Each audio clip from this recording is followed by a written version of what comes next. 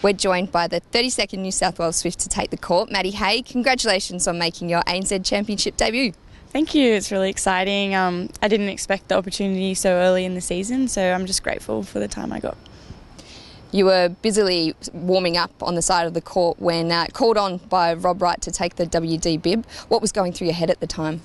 Yeah, I wasn't focusing very well on my warm-up. I was just watching the game and trying to take in what was going on and checking if Son was okay, because she hurt her shoulder a little bit, but she was fine in the end. So yeah, it was just really exciting. What did your teammates say after the end of the game where you beat the Tactics quite comfortably? Everyone was really excited for Brooke and I. Brooke had a good game and everyone was just really thrilled for us and saying congratulations and giving us hugs. It was really nice. So 2014 is your first year in the ANZ. Are you looking forward to more opportunities in the rest of the season? Yeah, hopefully no more injuries, but other than that, if I get the chance, then I'll grab it with two hands and make the most of it. You were in Adelaide last week for the 21 and under National Netball Championships. How was that? Yeah, it was a bit of an adjustment going from Christchurch to Adelaide, but it was nice to rejoin my old teammates and we finished off strongly. It was just really exciting to get that big win at the end.